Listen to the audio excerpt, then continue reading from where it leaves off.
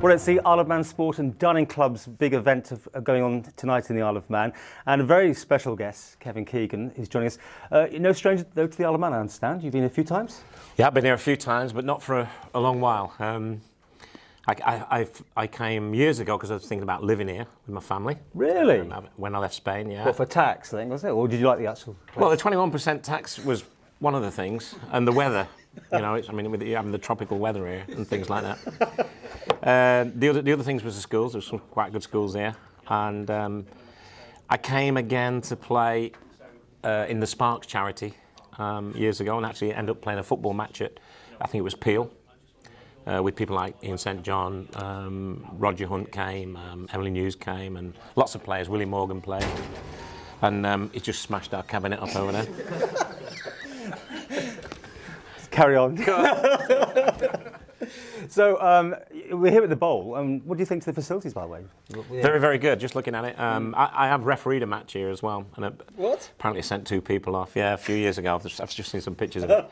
But yeah, I really like it because the turf, you know, it's the new AstroTurf, which I think allows so many people to come and play on pitches. I mean, it's all right having a nice grass field, but you know, you can't keep it. You play a couple of games in wet weather, no matter where you are. Even if you're in the Premier League, they struggle to keep them great.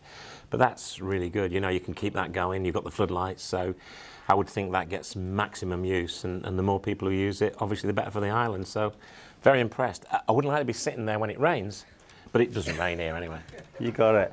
Now, I know HSBC are sponsoring this event tonight. You're talking to what you've done in your life, or you got a particular angle on your stories? Yeah, just a little bit looking through my life. You know, what I try and do with my is with a PowerPoint, so that it's pictures. So if someone comes, like some ladies come, they don't actually know a lot about football, but their husbands drag them along. So I try and put some pictures up to sort of show them what it was like when I started playing. Obviously, you know, I started in the old 4th division at Scunthorpe. You were such a pin-up in the 70s. Yeah, well, I show them that and some of my dodgy hairstyles and what else do I show them? I take them right through my life, really, but in a humorous way, hopefully. You know, it's not too serious. I mean, I just make the point that most people, when they see me, they don't say, "Oh, remember you scored that great goal somewhere." They say, "God, remember your dodgy haircut," or "I had mine like that, and look what's happened to me." Or it was a perm and brute aftershave. It's all come back to me now. Yeah, is it? Oh gosh. Yeah. Hopefully it'll come back to me tonight. But yeah, things like that, you know, and obviously I fell off a bike in Superstars. So wherever I go, people will come up, "God, remember that? You fell off the bike in Superstars." And I always say to them, "Do you not remember any of my goals?" No. Why is it people don't remember those things? I mean, likewise, looking a bit of a Google search on you, that infamous rant on the television, that always comes up now. Well, I sat with these Manchester United supporters on the way coming over, and they were asking me if I'd love it if we beat them and things like that. So, but I cover all that in my speech. So, you know, don't hide anything, all the good things, all the funny things.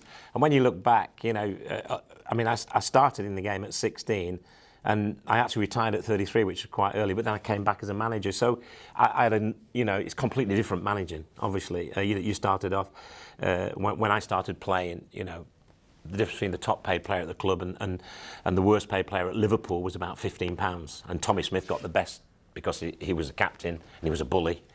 And, you know, the rest of us fell in behind him. And at the end of the year in those days, they used to come and say, "Are you going to sign a new contract?" And you say, "Well, what are you offering us?" "We'll offer you another £3. And you'd say, "I was expecting a bit more." And truthfully, in those days, the manager would say, "Well, OK, if you want any more, you can stay on your old contract and we'll keep your registration." So players had absolutely no power.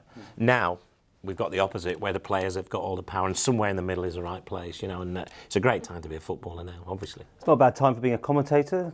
People after you, you do a bit of that? Yeah, and the Premier League is all over the world. I mean, 2 weeks ago I was in Norway. They actually get live football, and have done for 35 years now. They've actually had Match of the Day live, even when in England, you know, you could only watch it at 10 o'clock at night. So Liverpool in particular have got a massive following over there, and of course now the younger generation, it's going to be Man United and Man City probably.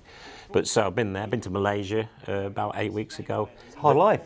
Yeah, but they actually get up at 3 o'clock in the morning and to watch Premier League football, because obviously the time difference, and they get massive audiences. And everywhere you look there, you'll see guys in Liverpool, you'll see Man United, but you'll also Newcastle. I was surprised, a lot of Newcastle fans over there. And they still remember you?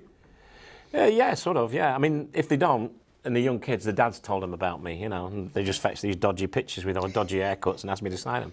But yeah, I mean, when the fans of clubs, they tend to look at the history a bit. So even the kids who are only in the 20s, they know who I am, but they didn't see any of my goals or can't remember what I played like. But, you know, the fathers just pass it on. It's like a generation thing. Great. Well, have a good time tonight talking to the public, and maybe you want to move here. You know, still got open door policy for you anyway. Yeah, well, I'm very impressed, and you know, especially with the FA facilities and having your own power station across the road to tap into. Brilliant. Make the hair go. Yeah. Well, I don't want that again.